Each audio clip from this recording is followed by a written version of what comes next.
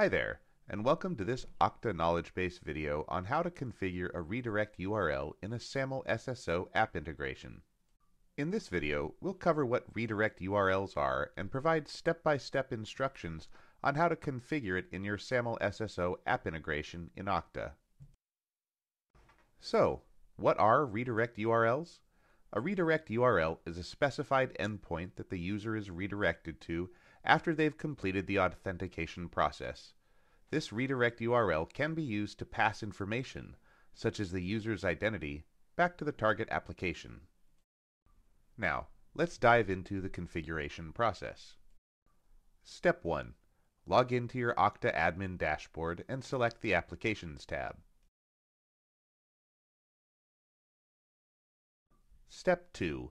Click on the name of the SAML SSO app integration you want to configure. Step 3. Navigate to the Sign On tab and click Edit.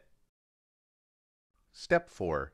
In the Default Relay State field, enter the URL where you want users to be redirected after they have successfully signed in. Step 5. Save your changes and test the redirect URL to make sure it's working as expected. And that's it.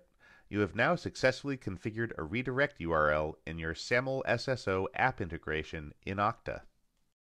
We hope this video was helpful. For more Okta support videos, be sure to check out our support playlist on our YouTube channel. Thanks for watching and have a great day.